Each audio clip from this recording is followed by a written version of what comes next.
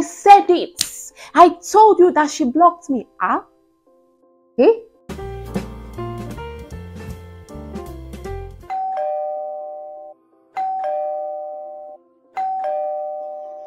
Hi guys, welcome back to my channel. Yes, I know it's been so long since you've seen my face here on YouTube. First of all, I'd like to apologize to my loyal subscribers and watchers of my videos for being MIA for the past few weeks. I've been handling a lot of stuff and I just couldn't handle YouTube along with those other stuff that I was handling, but I'm back now and hopefully I'm back to be consistent. Okay, so yeah, welcome back to my channel. If this is your first time seeing my lovely face, you're welcome. My name is Tarila. I film about lifestyle, family, vlogs, and a lot of other fun stuff, so please consider subscribing to this channel. Okay, so today's video is going to be a story time, and I decided to share this story because I feel like staying with family causes a lot of drama, some type of family anyway. So like, for example, you're in a new town or a new city and then you have an auntie or you have one uncle or one older cousin that's there and you're like, oh, let me just stay with this person till I find my feet. I think it causes a lot of drama. So in my opinion, I feel like as much as possible, avoid staying with family. So it was just that thought that prompted this story time, and I thought what better way to make it come back to YouTube than to share this very funny story time. Okay, so if you remember, I was in Abuja last year, so I got a contract job and then I had to relocate to Abuja for a while. I have an uncle in Abuja, I have an auntie in Abuja, but this auntie in Abuja, I've never met her. Well, I had met her once when I was a baby, but that doesn't count because I really had no memory of her, and so I felt like it would be nice for me to just go stay with her, get to know the kind of person that she is, and like meet my cousins, because them too, no memory of them whatsoever. It's not like my uncle, I even know him or anything, but I just felt like I should go and bond with my auntie, you get? She lives alone, she's single, you know, she's a jaye auntie. Please, if you guys can hear a dog barking, ignore. So yeah, she's a jaye auntie, and I just felt like, okay, it would be nice to stay with her. I get to Abuja, I call her, hi auntie, I'm here. Like, okay, her friend is at home, but that she's not around, she's in church. I landed in Abuja on a Sunday. So I got there, her friend was really nice to me. Oh, welcome, let me go and show you your room. Let me show you your room, this is where you'll be sleeping, blah, blah, blah. Ah, okay, thank you. I wanted to eat, she was so nice. Ah, what do you want to eat? Let me make it for you. I kid you not, this woman made the food, served me. Ah, I was even feeling somehow like, let me do it now. But she was like, no, don't worry, I'll do it for you. I didn't think too much of it because I just felt like, okay, it's my first time here. Just wants to make me very welcome and everything. It was time to sleep now, and because it was my first night there, I saw a lot of doors. I saw like, let's say 4 doors when I was walking in. So I just calculated, okay, there's another room there, because it was like 8, 9 and my auntie's friend was still around. So I was like, okay, she's sleeping over, but there's another room there, then there's this, my room, and of course my auntie's room. So I just assumed that there's another room, it's fine, everything is fine, you know. Woke up the next morning, went to work. She had already woken up before I did, so I still didn't suspect anything, nothing, you know. Even that morning, she was still very nice to me. Ah, what do you want to carry to work today? What do you want for breakfast? Let me make something for you. I was like, no, don't worry, I'm okay. So let's call this my auntie's friend, Auntie Dara. So all this while that I assumed that Dara was sleeping in another room, she was having her bath in the bathroom in my room. So I still didn't think too much of it. I just felt, oh, that room doesn't have a bathroom. So a couple of days down the line, I woke up and then I went out to get some water, and I saw Auntie Dara sleeping on the floor in the parlor. On the floor, on the tiles, not even on the couch or anything. There was nothing like spread, no like a cushion or like a duvet or something. Nothing was spread, and it didn't sit well with me. It didn't sit down well. What was that in English? It didn't sit well. Ew. Didn't sit down well, it didn't go down well. I didn't like it, Sha. I didn't like it. So anyways, in the morning I spoke to her. I'm like, Auntie Dara, I saw you sleeping on the floor, what happened? I even thought there was another room. She's like, oh no, that room is not even a room, like the guest toilet is there, and that's where we keep the inverter. So I'm like, okay, cool. There are only 2 rooms in this house. There's a big bed in this room that you're calling my room. You have your bath in there. those things are in there actually, because when I moved in there, I saw like shoes, bags, there were boxes, and then the cupboard was filled with clothes. So because she said it's my room, I just thought, okay, maybe it's my auntie's things that she's not really using. So when I saw Auntie Dara sleeping on the floor, I'm like, okay, this is Auntie Dara's room. So at that point, I was wondering, why is Auntie Dara not sleeping in the room? What's going on? This bed is big enough. So I asked her. She was like, no, that she likes the floor. That she likes the floor, that she watches movies till like 2 a.m. and she wouldn't want to disturb me, like when she comes back into the room around 3, 4. So no, I shouldn't worry about it, that she loves to watch movies till early in the morning and she will just sleep on the floor. She loves it. I say, you love it? She said, yeah, she loves that. That's her hobby. I say, okay, it still didn't sit well with me. 1 week went, 2 weeks, 3 weeks, Auntie Dara was still sleeping on the floor. So I made up my mind. I'm like, you know what? I'm going to stay in an Airbnb. I had looked at some apartments. I had found some Airbnbs. I had already planned how I would go and inspect and everything. Mind you, during this period, Auntie Dara was still so nice to me.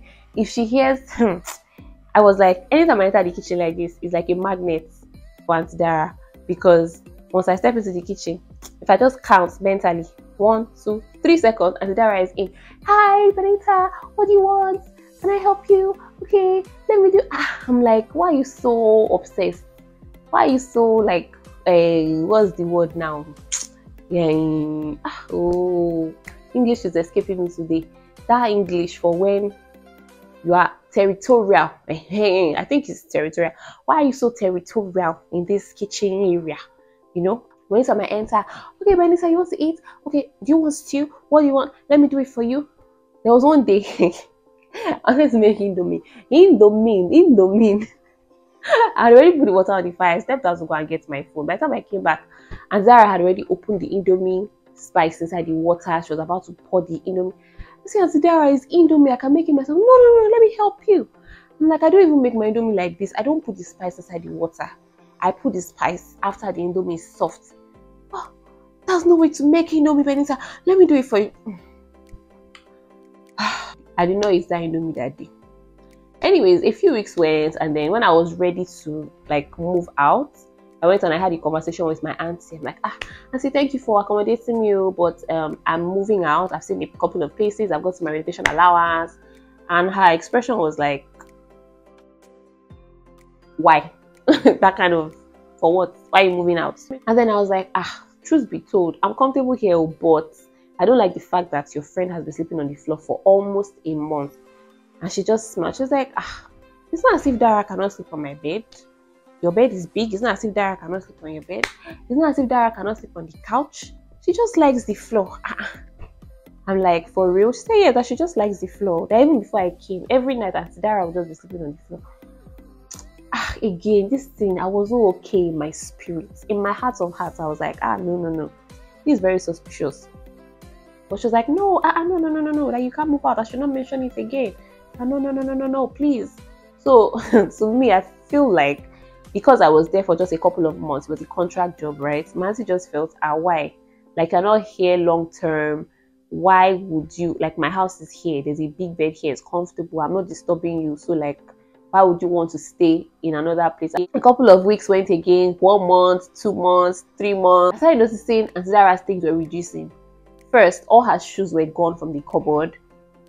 And then she started packing her boxes. So there was one day I saw her dragging a box outside. So I asked her, I was like, Auntie Dara, are you traveling? She was like, oh, that she's going to Lagos for a burial, but that she has some things she's not using again. So she has packed it and she wants to send it to Lagos to somebody to use. I was like, okay. I think a couple of days after that, the whole room was empty. Like, there was not a single trace of Auntie Dara's property in that room again. Everything was out. Every single thing. The clothes in the cupboard, everything, her toiletries in the bathroom, everything was out. So at this point, I'm thinking, Auntie Dara has moved out of this house. So my auntie didn't say anything. So I was thinking, should I tell my auntie about this? You know, I wasn't sure if my auntie knew that she had moved out. I'm like, okay, is it the burial she talked about? But why did she pack all her things? So I called her, Auntie Dara, where are you? I didn't even say, oh, you moved your things. So I was just like, Auntie Dara, we have not seen you. She was gone for like 2 weeks. As at the time I had called her. It's like, God, I remember that burial I told you about. So that she's currently in Lagos, but she'll be back by weekend. She'll be back. Say, okay, oh, we are missing you. I said, oh, I'm missing you too, Benita. Coming back soon. Coming back soon. Okay. They're coming back soon. No problem. Maybe I should have told my auntie that, auntie, you see this your friend, she has moved out to me. I don't know. So, not too long after that, my auntie called me. She's like, sit down. When she said that, sit down, I just looked at her face. I said, okay. Then. Trouble don't come. But are you aware Dara has moved out of this house? I said, I'm not aware, but I'm aware that she packed her things. I was like, oh, I thought you knew that she had moved her thing, because what she told me was that she's in Lagos for a burial. Apparently, Auntie Dara went to Lagos and went to go and tell my other auntie, that's the first girl, the seniorest auntie in the clan.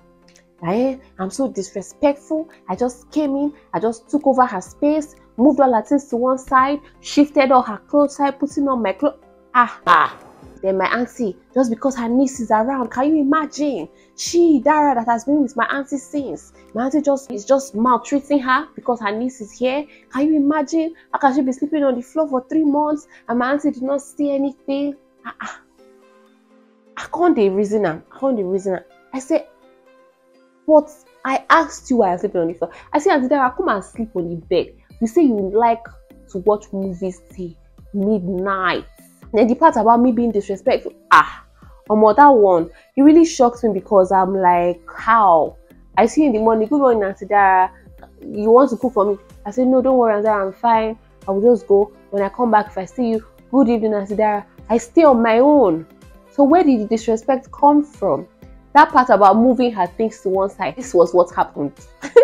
Because honestly, I was living out of my box for 3 months. And if you know me, I'm the kind of person who likes to plan my outfits for the week. So usually on a Saturday, I'll bring out everything I'm wearing for the week. Sometimes I even plan for 3 weeks. Everything is just there, bam. Not that on Monday I'm thinking, what will I wear today? What will I wear today? And it was really difficult for me. But I was bringing it out, I'll iron it, fold it, put it on top of my box, just because I didn't want to overstep. The only time I put my clothes inside the cupboard, so I had my birthday photo shoots and the clothes were dry cleaned. So I asked Auntie Dara, I just dry cleaned this clothes, so I've got a photo shoot on Saturday. Can I please hang it in the cupboard so it doesn't get squashed because I can't put it in my box? She was like, okay. She moved her things with her hands and I hung it there. Saturday, early morning, I carried my thing. I went for my photo shoot. That's what she went to Lagos to go and remix and report it to my auntie. I was just like, what? So this my auntie in Abuja was now like, oh, I feel so bad. My friend, oh, Dara is so heartbroken. At that point, I was just looking at her like, what are you saying? Like, really? She's heartbroken in here? The Wolo Komi was my own. I came to you. I said, I'm not comfortable with this arrangement. I want to go. You say I should not go. Auntie Dara likes to sleep on the floor. Now, if people want to twist it, I don't appreciate this. Anyway, so I just kept quiet. She finished talking that, oh, she feels so bad. That Dara has been feeling so dejected, that she's not even caring, that she just left her to sleep on the floor. Oh, my friend. Sorry, and I was not aware that she was heartbroken and she has moved out of your house. Make you no vex.